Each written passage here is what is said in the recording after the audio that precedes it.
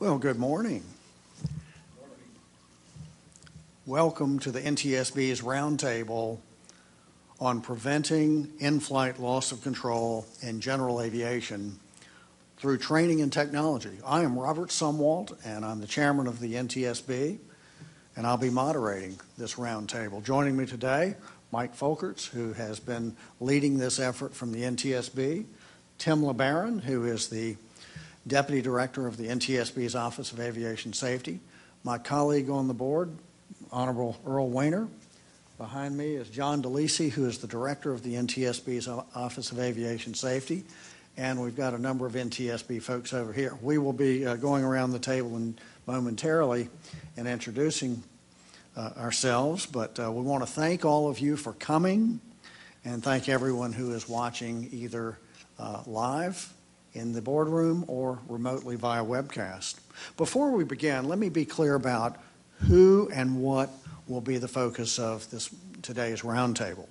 We're focusing on in-flight loss of control with fixed-wing aircraft, with pilots who are flying VFR. We're not talking about helicopters. That's a completely different set of topics, set of issues. A very special thanks to our panelists today for taking the time to be with us today. We've got some of the best and brightest in aviation and a real cross-section of folks. We've got an aerobatics champion and general aviation instructor, a NASA astronaut, four-time astronaut, and or one-time astronaut, 4 times in space, and you are the chief astronaut for NASA. We've got reps from the EAA, Gamma, AOPA, ForeFlight, Embry-Riddle, SAFE, the FAA, among others. And we'll go around the room in just a minute, but I just wanted those in the audience to get an idea of some of the firepower that we have in here today. As I think we all know, loss of control in flight kills more general aviation pilots and passengers than any other factor, and that's why loss of control in flight in general aviation is on the NTSB's most wanted list, and that's why we are here today. Today, again, we'll focus on VFR pilots, and we'll discuss how training and technology can improve situational awareness.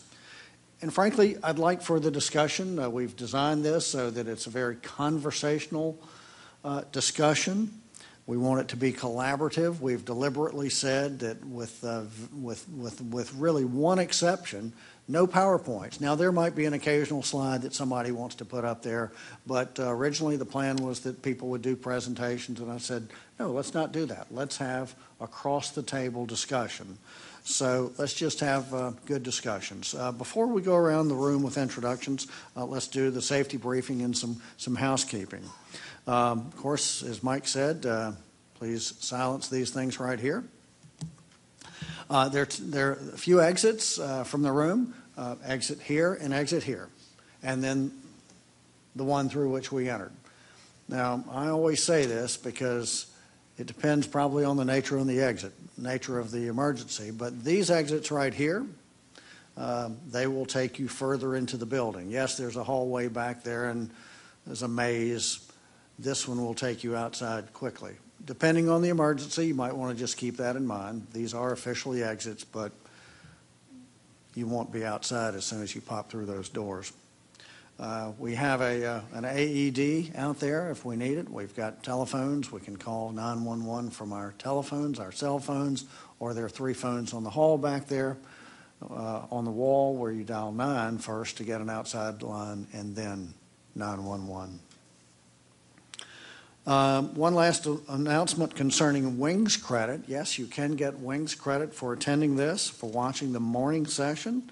And at the end of the morning session, right before lunch, we will provide you with the secret code that you can email, and so you can get wings credit. And the address that you will be using, send it from your wings email account, whatever email account is associated with your wings, with your FAA wings situation. Send it to LOC roundtable at ntsb.gov. So the email address locroundtable@ntsb.gov, and using the email address associated with your Wings account. And we will repeat these directions right before lunch. So right before lunch, we'll reserve about 10 or 12 minutes for questions. If you're here in the live audience, you can write your questions on the index cards that have been provided when you came into the room. Or if you would like to email your questions, you can certainly do that. And again, the email address is locroundtable@ntsb.gov. So enough talking from me. Why don't we start right here with Paul and go around the room. Good morning, Paul Darris, AOPA Air Safety Institute.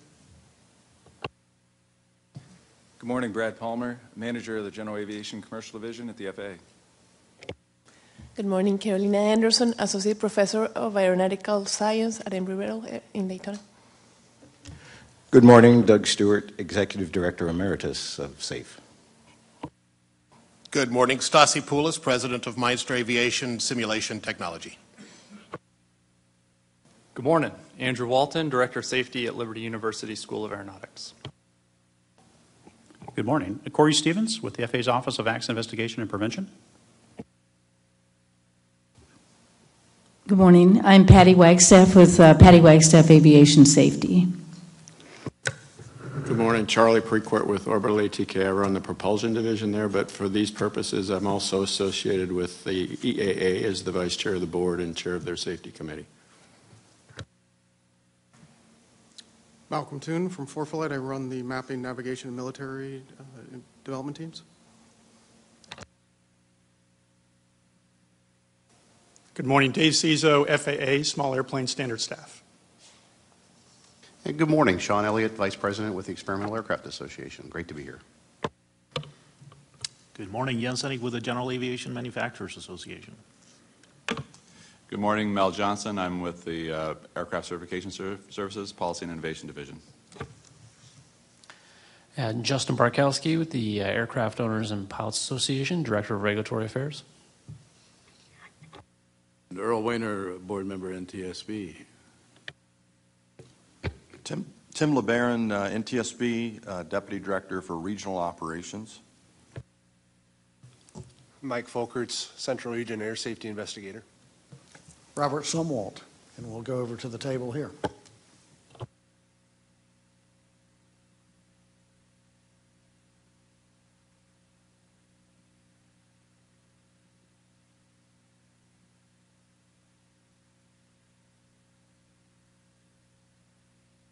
I'd also like to point out our Managing Director, the NTSB, Dennis Jones, who is a 39-year veteran of the NTSB. Well, thank you. This morning, we will start with John DeLisi, who is the Director of the NTSB's Office of Aviation Safety. And John will outline the issue of loss of control by discussing accidents and data. And after John, we'll get into the first panel topic, which will be pilot training and education. So I've often said that professionalism has nothing to do with the size of the paycheck or the size of the equipment that you're flying. And you don't have to be a pro to fly like a pro. Professionals continually seek to improve knowledge and hone their skills. And so we'll start off after John. We'll start off with insights on professionalism from aerobatics champion Patty Wagstaff, and also from NASA Shuttle Commander Charlie Precourt. Patty will then walk through the common errors that she sees as a flight instructor, and we'll talk about AOPA's focused flight review efforts and dive into a range of simulator training options for general aviation pilots. We'll talk about mentoring, and oftentimes mentoring is not that strong in general aviation. It can be, but there's not a formalized process for that. So Doug Stewart, who's the founding member of SAFE, will discuss options for flight instructors to mentor pilots remotely. So that ought to be fascinating.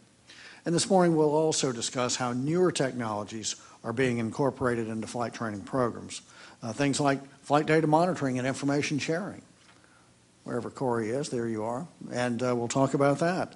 And recent FAA guidance on the airman certification standards. After lunch, we'll focus on cockpit technologies that can improve situational awareness, and we'll lead off right after lunch with the winners of the EAA Founders Innovation Prize, a fascinating idea developed by 2 high school students. And they're right there on the front row. So that will really be a fascinating discussion. It also gives me great hope for the future generations, because these guys have it together. We'll then get into the perspectives of a variety of energy management systems, followed by an overview of aviation industry efforts to mitigate loss of control, and we will discuss the latest innovations for hope for the future. And our final topic of the day, the potential challenges to implementing all of the great ideas that we've heard about throughout the day, including regulatory barriers to implementation, as well as identifying the next steps. The goal of today is to be able to walk away from this roundtable with some clear actions for pilots, manufacturers, associations, government agencies to address these challenging issues. Because loss of control in flight is claiming entirely too many lives.